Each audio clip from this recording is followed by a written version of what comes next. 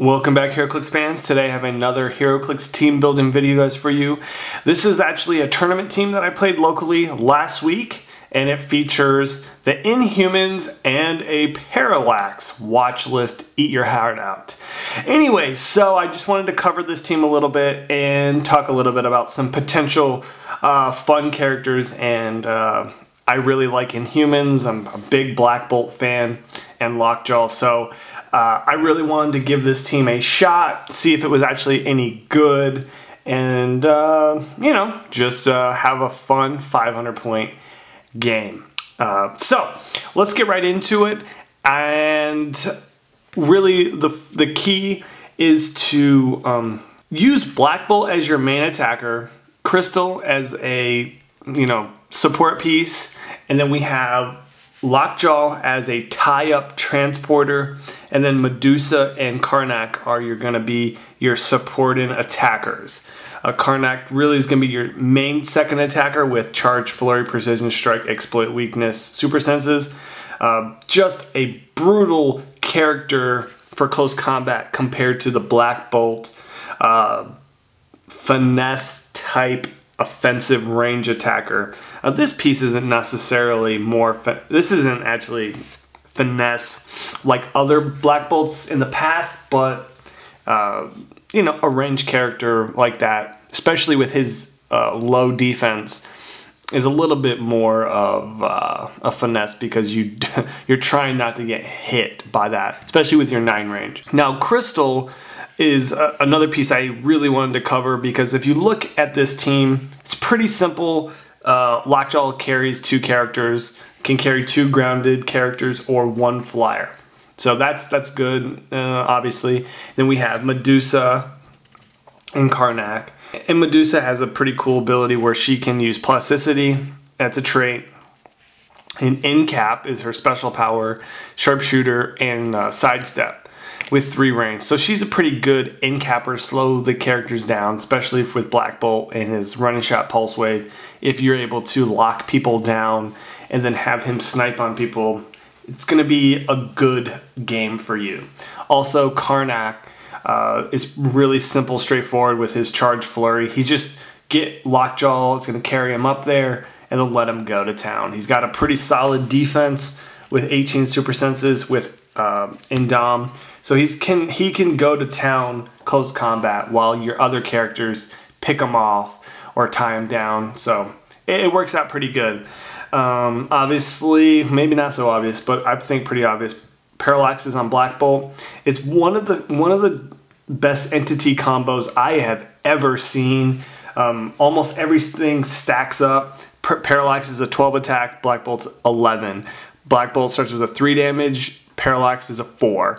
The only thing that's not the greatest is the defense is both 17, but you could borrow Impervious. But once you get off the top click, which you will get off the top click with Black Bolt because he does not have Indom, you're going to want to push him. The stats line up perfectly. Almost every single time, Heroclix has a higher defense and a considerably better damage reducer. Because Black Bolt has invulnerability and vulnerability and then 3 clicks of toughness. Heroclix alternates between impervious and invincible. So push him all day. Crystal on the line here is such a good support piece, especially with Inhumans. She is expensive at 100 points, but what she does is I was so happy that I played this figure. Okay, before we go too much further, Gravity Feed, Gravity Feed, Gravity Feed, and Gravity Feed Lockjaw. This is the rare Black Bolt from the set, and obviously this is the Chase Heroclix from War of Light. So we got that. This Crystal is really, really good. So we have Barrier and Smoke Cloud. When she does, she can target through characters. And that's a trait. That is incredible. She has willpower as well, so she can do this constantly. Her special, I'm not going to go too much, but her special on movement is Sidestep. When Crystal uses Barrier and Smoke Cloud, she can place 2 additional markers.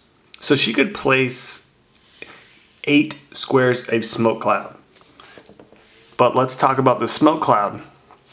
Special on attack, fire. She has TK. What? She's just amazing. This is just good stuff here.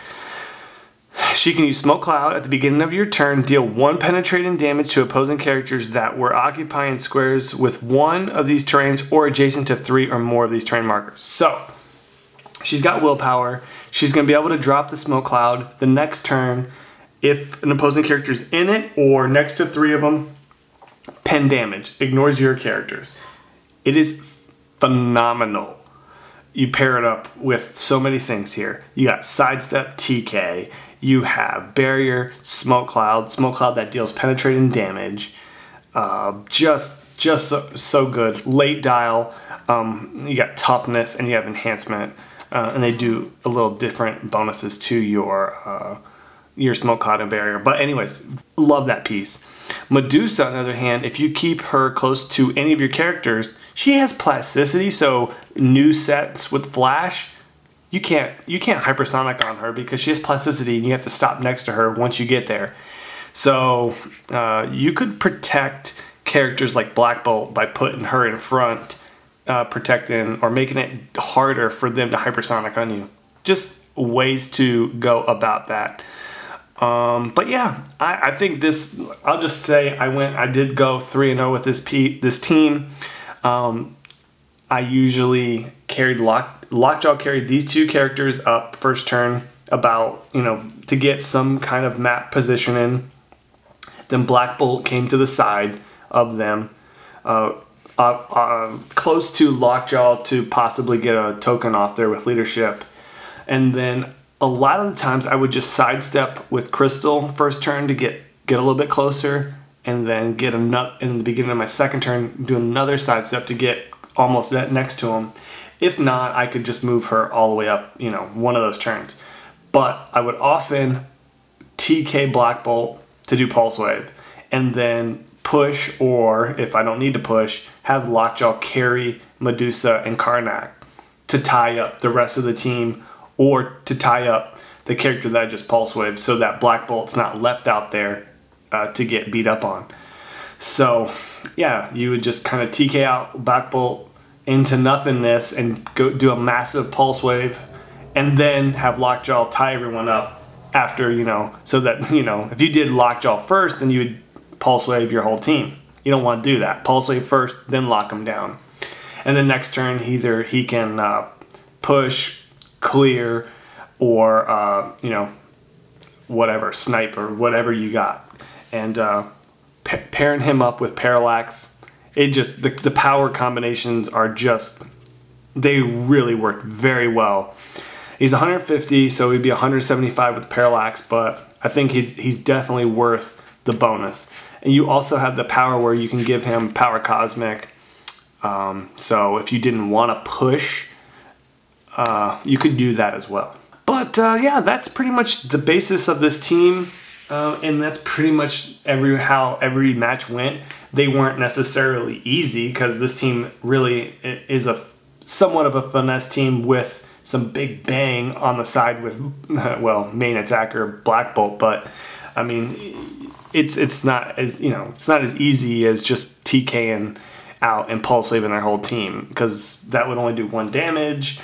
So you have to work at it. But yeah, it's a pretty fun team, and also built in Black Bolt has that Inhumanity Perplex, that he can perplex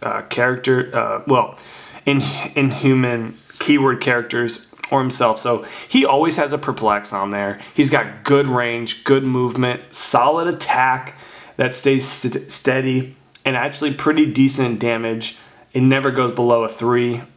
And then, Entity, it's just good. It's a pretty solid team. It's not going to win Worlds or anything like that. Obviously, it's like 500 points. But it's a fun team, and I was really impressed with the Inhumans. Crystal just was so much fun. I was really impressed with Black Bolt. Karnak is amazing for 100 points. That figure is disgusting. Medusa, I liked what she did. She's kind of expensive though. She is kind of, I don't know if I like her for 100 points, but she's not bad. Lockjaw, love that piece. Love that piece. Anyway, so hopefully you guys enjoyed this video about the Inhumans. Hopefully, if you have played this, you had similar experience. Let me know if you like any of these characters, if you've played a team that's similar to this. I like it. I like it a lot. One thing I want to cover today, I do have Marvel Dice Master grab bags up on the store. So definitely check that out if you're into Marvel Dice Masters. There's some really, really good dice and cards in the grab bags. So I definitely recommend that. They're only $10 and you get 20 cards. There's super rares, there's rares, there are LEs in there. Yeah, I don't think you'll be disappointed for the price. It's averages 50 cents per item, and you have a good, I mean, you're gonna get either 2 super rares, 2 or 1 super rare with a super rare, or 2 rares or a rare with an LE. So there's a good, there's a good mix there. 6 uncommons and 12 commons, and that's pretty much it. I think it's one of the better grab bags I've done. It's the first ever Dice Master grab bag.